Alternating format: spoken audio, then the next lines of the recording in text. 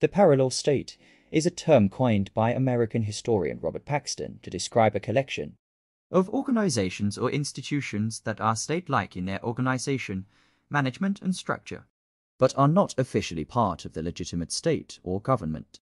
They serve primarily to promote the prevailing political and social ideology of the state. The parallel state differs from the more commonly used state within a state in that they are usually endorsed by the prevailing political elite of a country, while the state within a state is a pejorative term to describe state-like institutions that operate without the consent of and even to the detriment to the authority of an established state, such as churches and religious institutions or secret societies with their own laws and court systems.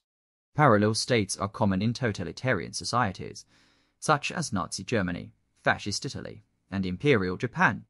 Parties, youth organizations, leisure organizations, work or labor collectives, unions, and militias. Use of the term in Turkey.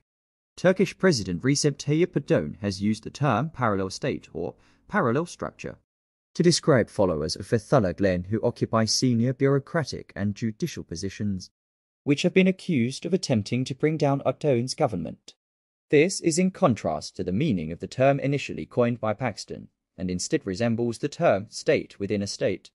Gulen's Simet movement, which has a large presence within Turkey, has allegedly been involved in limiting the power of the Turkish armed forces through the Ergenekon trials and the sledgehammer case while allied with Erdogan.